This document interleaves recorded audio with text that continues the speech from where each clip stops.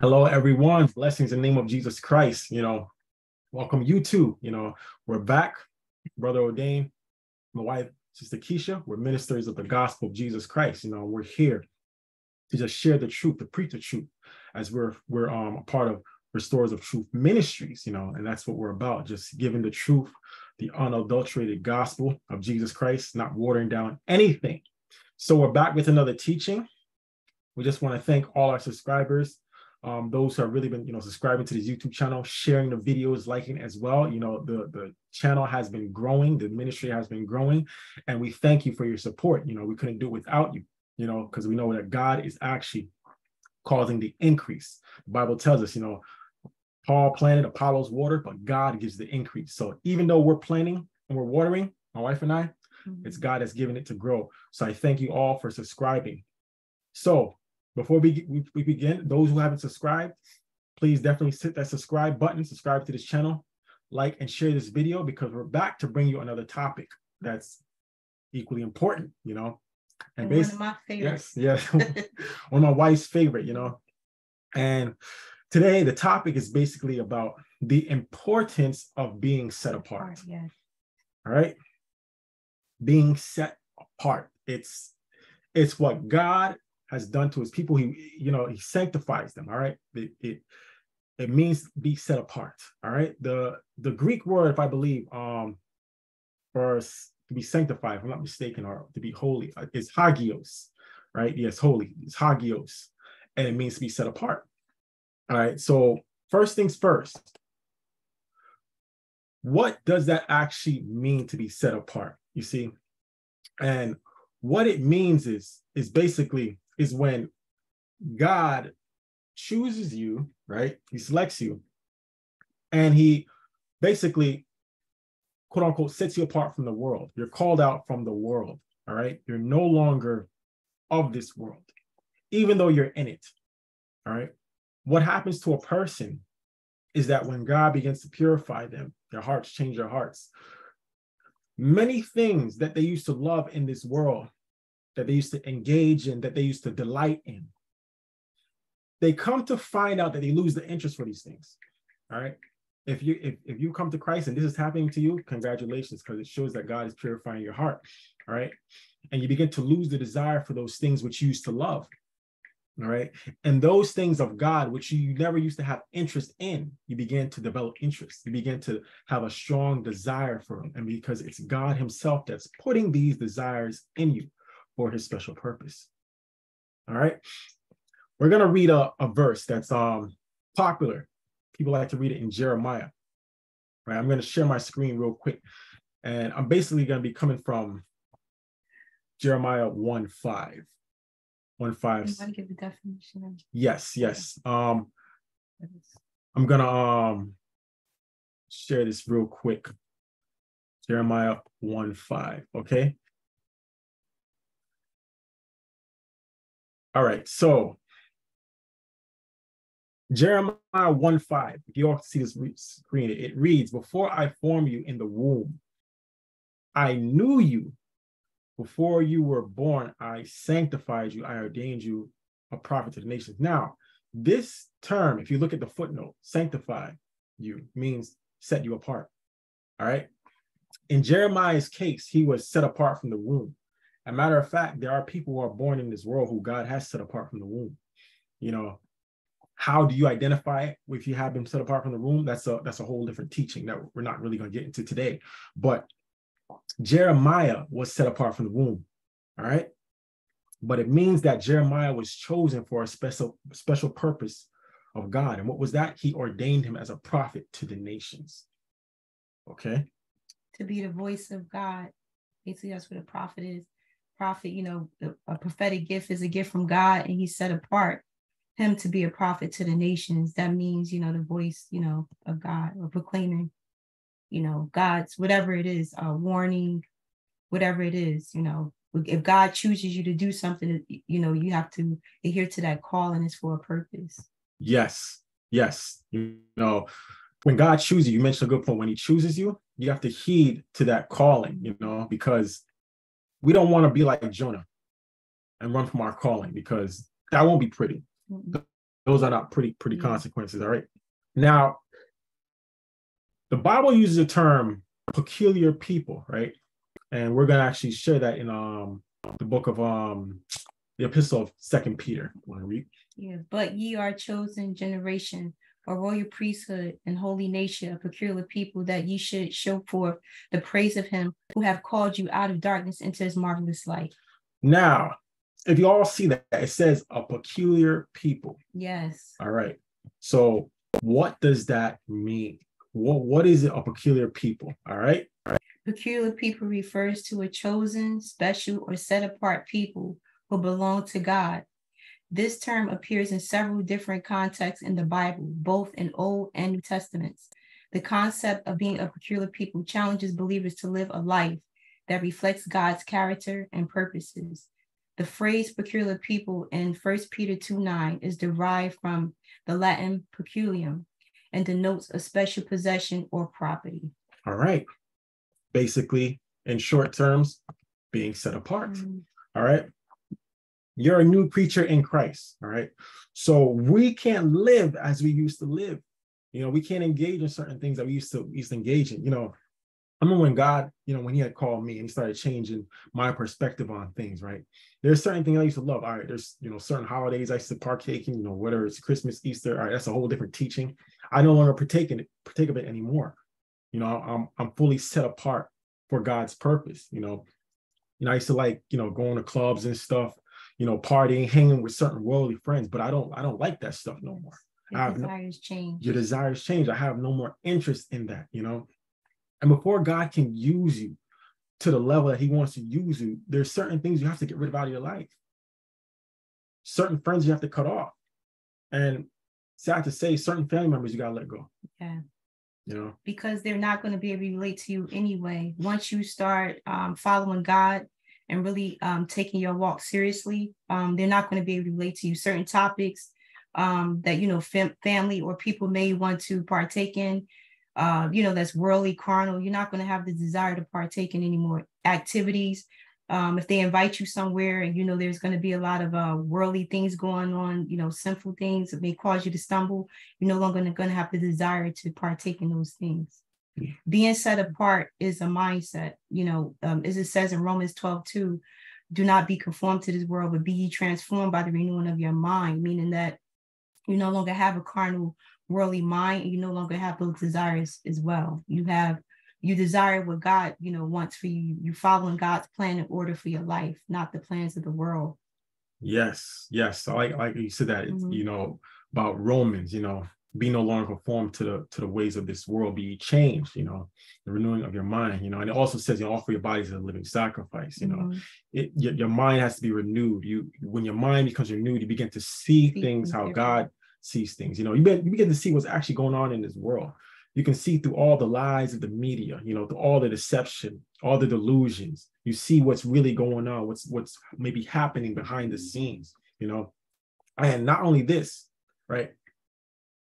When you're actually set apart from this world, right? A lot of things that happens in this world, whether it's the system being affected financially, different diseases or pandemics that's happening on this world, God keeps you from all that stuff. He will keep you and preserve you from all that stuff, because even though you're in this world, spiritually, you're not of this world. You're not really here spiritually, even though you're here physically. Your soul is what is that? We're in heavenly places with Christ Jesus. We're in spiritually, you're in heavenly places, even though physically your body is still here. So what happens to this world on this earth? Because things that happen in the spirit first before it happens in the natural. So what happens here in this earth? It passes over you. It doesn't affect you because you're kept safe in Christ Jesus. That's why it's important, to not get caught up in the things of this world.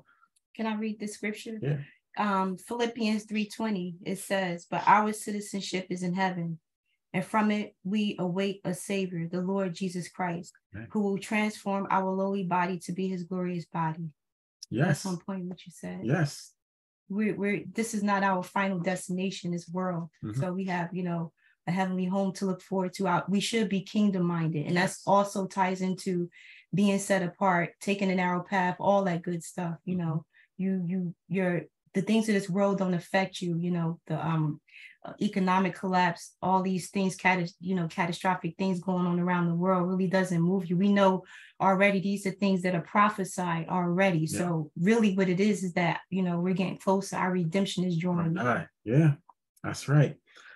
Let's look at the life of Paul. All right, I'm going to read from Galatians 2, verse 20. Now, everybody listen to this, right? It reads, right? Paul says, Galatians chapter 2, verses 20. I have been crucified with Christ, you know, put to death with him. It is no longer I who live, but Christ lives in me. And the life which I now live in the flesh, I live by faith in the Son of God who loved me and gave himself for me. Paul no longer lives for himself no more. All right, that's how we should live. No longer living for ourselves.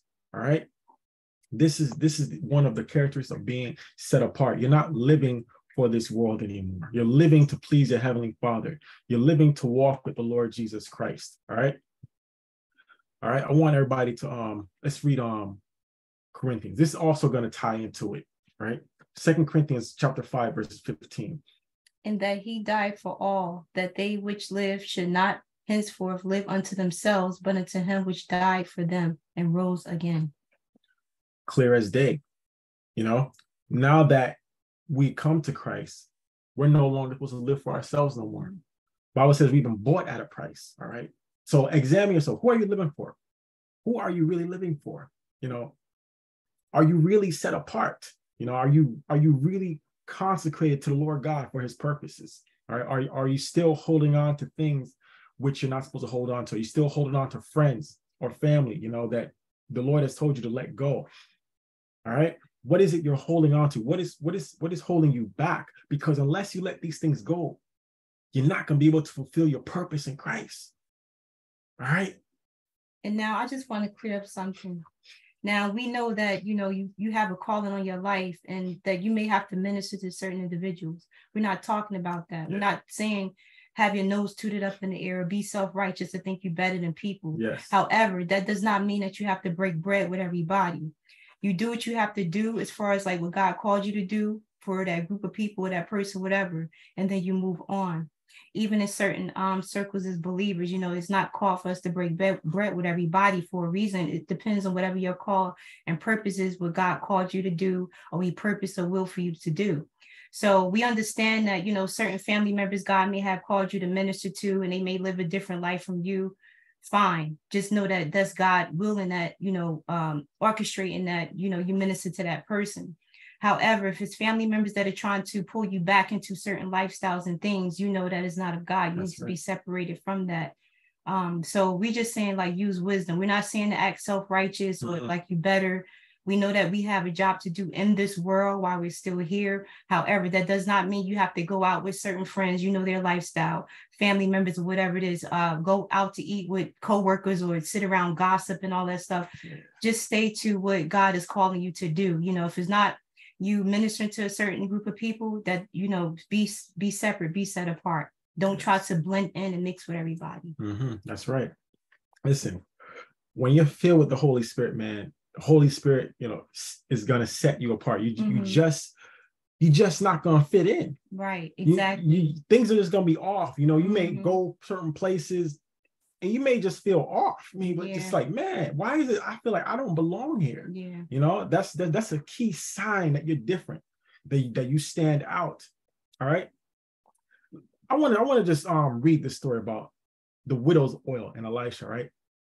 I'm gonna show you something real quick, because this story is deep when you actually look at it from a symbolic level, a spiritual level of what is actually going on. All right, we read this story, may have heard of this story, and we may have looked at it naturally speaking, but there's something symbolic about this. All right, so I'm coming from 2 Kings chapter 4, verses 1 through 7. Now, I just want everybody just to pay attention now.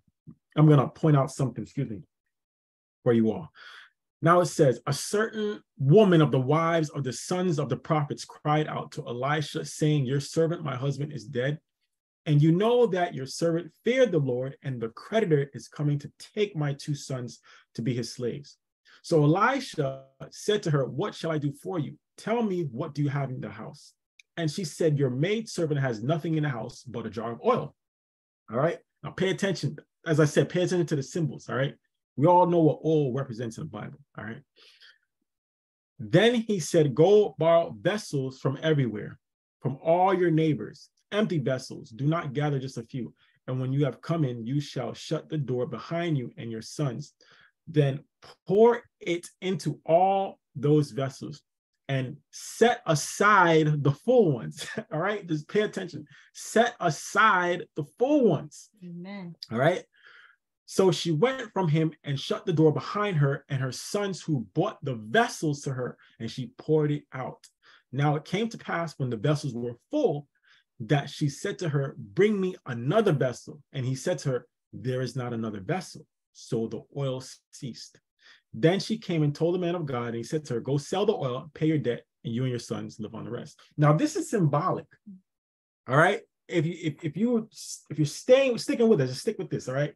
This is symbolic of what God does to his people when he fills them with that oil, the Holy Spirit, right? He wants to fill them up to the brim, all right? To the fullness, all right? I'm getting somewhere, right? They're set aside. They're set apart from everything else, all right? Why? For a specific purpose, to be used for a purpose, all right? Now, if we think about this, right? Elijah told her, no, go sell that oil, the oil in the vessel, go sell it, right? So that way, you know, she can pay off her debts. Just pay attention to this, all right? The people who are set apart, filled with the Holy Spirit, right? God sends them out to help people be free from their debts. What am I saying? Their sins, by preaching the gospel of Christ so they can be free from their sins. Sin is spiritual debt, all right? All right? When you preach the gospel of Jesus Christ, people accept Jesus Christ. They accept and believe on him, get baptized for remission of their sins. They get freed from their debt, who are done by the vessels who are set apart, filled with that oil, that Holy Spirit. All right, this is symbolic. And she filled many the vessels, but the ones that were willing to be filled, God says, set them apart. Yes. So you have to be willing to be filled. You have to want the Holy Spirit. Yes. Definitely. And man, there's a lot of deep sign that I'm really not gonna get into, but we gotta pay attention. It says when those vessels were filled, and she asked her son, bring me another vessel. The son said, there's no more vessel. It says the oil stopped. All right, we're not gonna get into all that, but I'm telling you, right? The Bible tells us, seek the Lord while he may be found. Yes. All right. And there's gonna come a time that oil may cease, man. Yeah. There's gonna come a time where that door is gonna close. All right. In certain situations, the anointing is not flowing. Yes. All right. I'm telling you. So now is the time. But the point, what I'm saying is how God does this. All right. There's vessels. He desires to fill them up, and he sets them aside for a purpose. All right. Go preach that word so people, they can get free from their debts. Once they receive Jesus Christ, Jesus Christ pays their debts. All right. There's not a lot of time left. We see the signs going on. You know, we always emphasize this. That's a powerful scripture, man. Amen, it's, you know, there's a lot of meat in the Old Testament. Can I share the scripture while we're on that? Yep. Psalms chapter 4, verses 3-5. And this is in the King James Version. It says, but know that the Lord hath set apart him that is godly for himself. The Lord will hear when I call unto him. Stand in awe and sin not. Commune with your own heart upon your bed and be still. God sets you apart for his purpose. You know, you're going to hear from God. All that goodness that comes into being set apart. You know, don't look at it as, oh, I don't fit in. You know, certain people desiring to fit in with certain people. You know, you feel, as the world will say, weird. When God's called us to be a peculiar people and be set apart. It's a reason why God is not allowing you to fit in with certain groups of certain people. He wants you to stay on that narrow path. He wants you to live a righteous life, not to be pulled in to the ways of the world, not to seek the counsel of the wicked and from worldly counsel as well. He don't want you to receive any of that. He wants to speak to you, wants to spend time, he wants to commune with you, as it says in Psalms 4:3.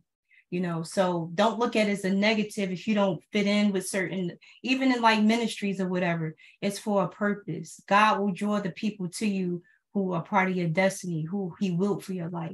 Yes. And I'm glad you brought that up. Let's look at John, right? Let's read this. John 15 and 19. All right. If ye were of the world will love his own. But because ye are not of the world, but I have chosen you out of the world, therefore the world hateth you. Rejoice when they hate you. Rejoice when they talk about you on your job. Rejoice when certain family members can't stand you, that you're not getting invited to baby showers, cookouts, whatever. You on the right path. Yes. So it's a good point. Your phone stop ringing. Yes. You know. Yes, as you actually draw closer to God, you know, God has set you apart. You know, these are key signs we want to pay attention to, right? Before any of this happened, your phone used to ring. You have a lot of friends, right? Talking late at night, talking about nothing. When you started building your relationship with Jesus Christ, you know, you're being set apart. Your phone calls start decreasing, right? Your friends, you start losing friends. You start feeling a bit, quote unquote, lonely. All right. You feel as if you don't have no friends no more because God is removing certain people from you. For a purpose. Right. We just read in John how, you know, if you were of the world would love its own. That's true. If you're a part of this world, the world's going to embrace you. And it's not genuine a lot of times anyway. So, yeah. You know, but when the Lord Jesus Christ chooses you out the world, world ain't going to like you. Yeah. You're going to be weird. You're going to be strange. Yeah, you're going to be strange. They can't figure you out. And matter of fact, you know, that light that's in you convicts them of their evil deeds. Exactly. They're not going to want to be around you. You don't even have to preach. That's right. They just know it's something about you. Just your demeanor itself makes them feel uncomfortable, you know? And it's because that light that's shining in you. You see, those are key signs, all right, that God has set you apart for his own, for a particular purpose, all right? But you have to want to be a vessel that wants to be filled. Because if you're not going to be set apart, like we just read in that scripture. You know, you have to want the Holy Spirit. You have to want to commune with God and be on that narrow path and be set apart by God. You can't, like I said, worldliness and all that stuff, that's more of a mindset more than anything. Just like being set apart is a mindset. Yes. You can't want to, you know, meddle with everybody and do what they do, you know, if it's not God's will for your life. You know, you have to be, your heart can't be tied to those things. Yes. Matter of fact, right? About worldliness, the Bible tells us in the book of epistle of James chapter 4 verse 4, right? It says, ye adulterers and adulteresses, know ye not that friendship of the world is enmity with God? Whosoever therefore will be a friend of the world is the enemy of God. Now that itself is a concept, a principle, right? Because no man can serve two masters. And this system, right, which is Satanized, right, basically is ruled by Satan, filled with wickedness, filled with deceit, lies, all types of deception. You know, it's Satanized. And if you want to go along with this world, it's Satanized system. You're basically going against God. And he used the term adulterers and adulteresses. Why? Because Christ's people are supposed to be married with him. Right. So if they love anything else, go with anything else. You're an adulterer. Yeah, you commit spiritual adultery. Hostile. You know, enmity means hostility, against. You know, if you're going to be a friend of this world, you want to fit in, then you're making yourself an enemy of God. You're basically putting yourself outside of God's kingdom. All right. We don't want that. You know, the world rejects you. I rejoice because it hated Jesus too. You know, that's why we have to examine ourselves. Are we truly set apart? Do you see yourself as truly being set apart? All right. Do you fit in with this world? Do the world love you? This and that. All right. Are you still engaging in certain behaviors, practices? Yeah. And I want to share this. 1 John chapter 2, verse 15. Love not the world, neither the things that are in the world. If any man love the world, the love of the Father is not in him. Do not love the world or the things in the world. So, you know, you can't love the things in the world. It's clear right there. Basically, my husband was just saying, you know, you have to be, you know, removed from those things in your heart. Yes. And it goes to say in that chapter, any man loves the world, the love of the Father is not in him. Exactly. The love of God is not in you if you love the world, you know. Therefore, if the love of God is in you, you're not going to love this world, you know. And that's a mindset. Yes. That's trying to get people to think. Your heart is set on the things of this world. Like you desire the things of this world instead of the things of God, the kingdom of God. Your focus is on things of the world, keeping up with celebrity gossip, going out to clubs and all that stuff. You know, that stuff shouldn't even interest you. Exactly. And the reason why I said this is one of my favorite topics, because me personally, I always felt different in different circumstances, family, friend circles. Now I've had friends that, God destined and will for my life. However, I've never been a person that tries to connect or be in every circle and be around everybody, because I have the understanding that, some people are just not destined for your life. Some are seasonal and some are just not meant to be. Mm-hmm. So that's how you got to kind of move in life. I'm not telling you how to be, but just let God, sit you down and, speak to your heart, work on you, develop you, grow you, instead of trying to be busy, like trying to be around all these people. Because if a person, I was telling my husband the other day, if a person is not fully surrendered to Christ, expect hurt, expect betrayal, because, if they're not committed to God, they're going to hurt you. You're not greater than God. So if they're hurting God by living a sinful life, God loves them. Yes. Just like you can love somebody from a distance. That doesn't mean you have to meddle and do what they do. So if they have no problem with just living a life, not surrendered to God, just, living however they want to live, expect that betrayal, expect that stab in the back, expect if you're dating men that are not really surrendered to Christ, expect him to cheat on you and do all those type of things, that friend to talk about you, because they are not surrendered to God. Yes. They're worldly. Yes, they're worldly. Mm-hmm. Yes, they're worldly, they're worldly. In the Bible, it tells us in 1 Peter chapter 1, verse 15 and 16. I'm just going to read it. But as he which has called you is holy, so be ye holy in all manner of conversation, because it is written, be ye holy, for I am holy. All right. As I mentioned, the Greek word for, holy, I believe, is hagios, and that means be set apart. Mm-hmm. So that's what we're called to do. We're not called to fit in, but we're called to be set apart for a specific task, a specific purpose. Matter of fact, last teaching that we did was about vessels of honor, 2 Timothy chapter 2. And it talks about in 2 Timothy chapter 2 that, there in houses, there's, there's clay, there's stone, there's articles for honor, articles for dishonor, vessels for honor, vessels for dishonor. And it says, I'm paraphrasing, if we purge ourselves from that which is dishonorable, we will be a vessel of honor, fit for the master's use, ready for every good work. So it goes to show us that certain things, behaviors, or people have to be, removed, that God desires to just purge them out, remove them out of our lives, so we can really be used for the purpose that God has called us for, that we can really be used to the fullness, all right, that God wants us to use us for. God doesn't want us to be stagnant. He wants us to always grow and bring us to greater heights. All right.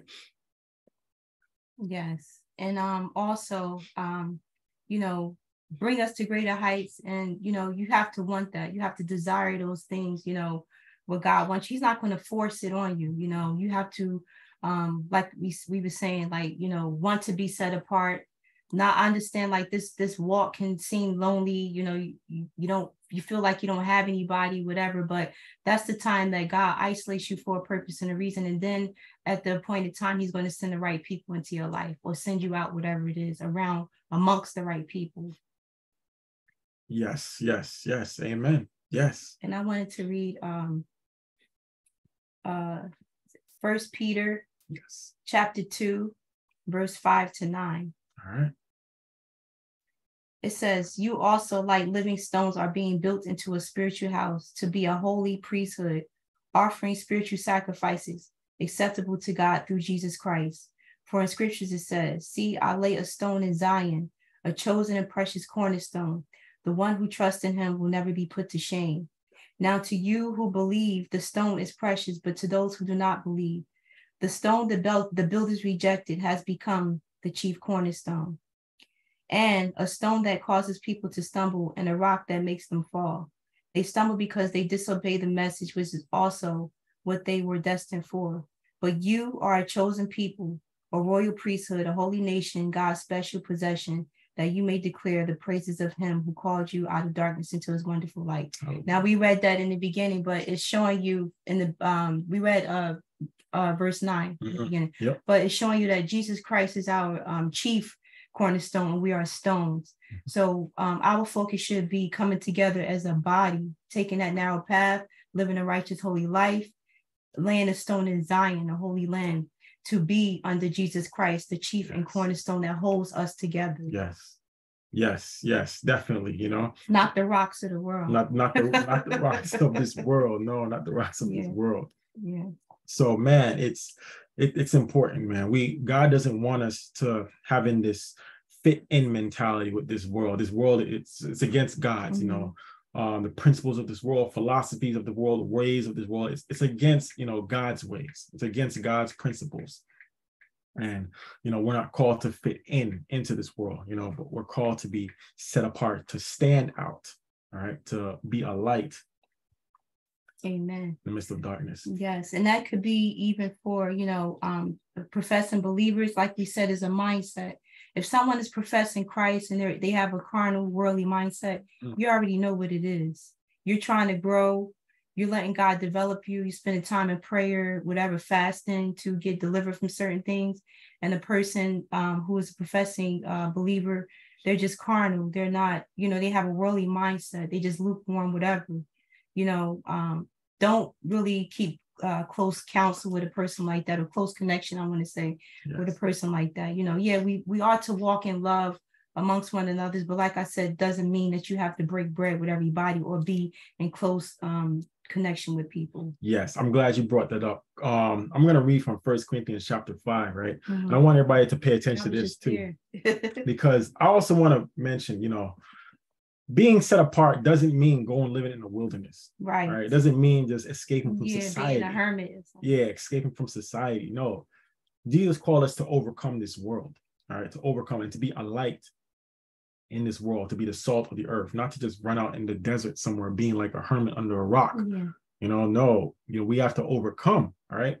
So 1 Corinthians chapter 5, starting at verse 9, it says, I wrote to you in my epistle not to keep company with sexually immoral people, yet I certainly did not mean with the sexual immoral people of this world, or with the covetous or extortioners or idolaters. Since then you would need to go out of the world. Right. So Paul is writing to this church when he said don't keep company with certain people. He's not talking about the people of this world, because you'd have to go out of this world. And you can't do what God called you to do as a minister or whatever your calling is. We're not called to go out of this world in some wilderness because we want to escape, quote unquote, sinners. We want to escape when godly people. No, we're not called to do that, right? But verse 11, what my wife was saying, but now I have written to you not to keep company with anyone named a brother who is sexually immoral or covetous or an idolater or a reviler or a drunkard or an extortioner, not even to eat with such a person. All right. For what have I to do with judging those also who are outside? Do you not judge those who are inside, but those who are outside God judges. Therefore, put away yourselves, the evil person. So as my wife was saying, you can't break bread with everybody. People who may be professing to be a Christian, if they're living, you know, ways, simple ways, evil ways that are contrary to God's word, and they're not repenting, you know, you told them whatever, this and that, but they're not repenting, you're not supposed to hang with that person no more. It says don't even break bread with them, you know. Reason being is they'll corrupt you. Exactly. They'll corrupt you, you know, and if you continue to hang with them, you know, people who are professing to be believers, you continue to hang with them, you're now living in disobedience, you see. And not only that, their lifestyle could be open doorways for the enemy to afflict you. Whole different topic. But yeah, man, it's important. It's important. We have to look at ourselves, all right? Ask yourself, am I truly set apart? Am I truly being set apart? All right. As God has called me for a specific purpose, all right. He's putting these desires in my heart. But am I set apart? Am I still holding on to certain people, doing certain things, going to certain places that I'm not supposed to be going to, people I'm not supposed to be hanging with? Examine yourself, you know. Yeah. And then we were saying that this is a popular topic, just like Kingdom Spouse. Yeah. And all these other topics, chosen one. Everybody want to be a chosen one. Everybody, you know, this and, you know, Kingdom Spouse, everybody got a prophetic word. Yeah. Don't get caught up in that stuff, you know, because I was telling my husband what man's description of being a chosen one is different from God's description. That's right. So, you know, people walking around, they taking this thing chosen one just to feel special, you know, about themselves and stuff like that. But the thing is, are you really living how God wants you to live? Do you have any desires of this world? You know, You know, that's what you have to examine yourself. Not to say that, you know, person can't grow, whatever, and God doesn't have a, he hasn't chose them, elected them, whatever. But I'm just saying, people take this topic and just like run with it. I'm chosen, but you still willfully. Now, you know, we all fall short. We have struggles. We know, we understand that, but willfully out here sinning, willfully out here hanging with people, you know, you shouldn't be hanging with, willfully in relationships, you know, you shouldn't be in. Yeah. That's not being set apart. Yeah. That's not being set apart. It's not a chosen one. So we definitely have to examine ourselves, you know, examine ourselves, examine our life, you know.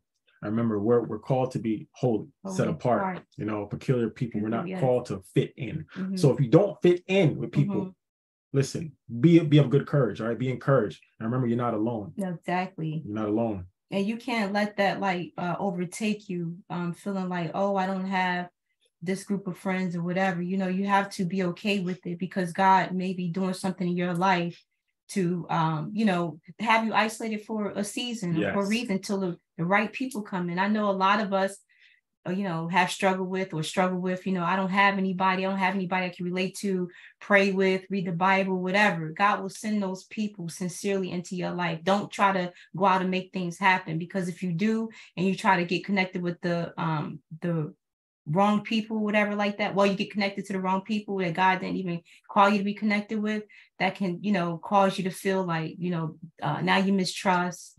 Now, you know, because God never called you to that group of people to that person, you know. So just wait on the Lord. Don't be so anxious. The Bible says be anxious for nothing. So don't be so anxious to go out here and make connections with people that God didn't call you to make connections with. Amen. Amen and amen. So we pray that, you know, this message has blessed you and that you truly take this to heart, because it's important. You know, it's always important for you to actually go to the next level and fulfill the purpose that God wants you to fulfill. So definitely, you know, we pray that this message has blessed you. You know, thank you for actually tuning in and listening to this. Definitely, you know, subscribe to the YouTube channel if you haven't already. Like, and also share this video with others as well, so they can hear it, you know. And like always, you know, thank you all for your support as well. And may the grace of our Lord Jesus Christ be with you. Amen. Amen.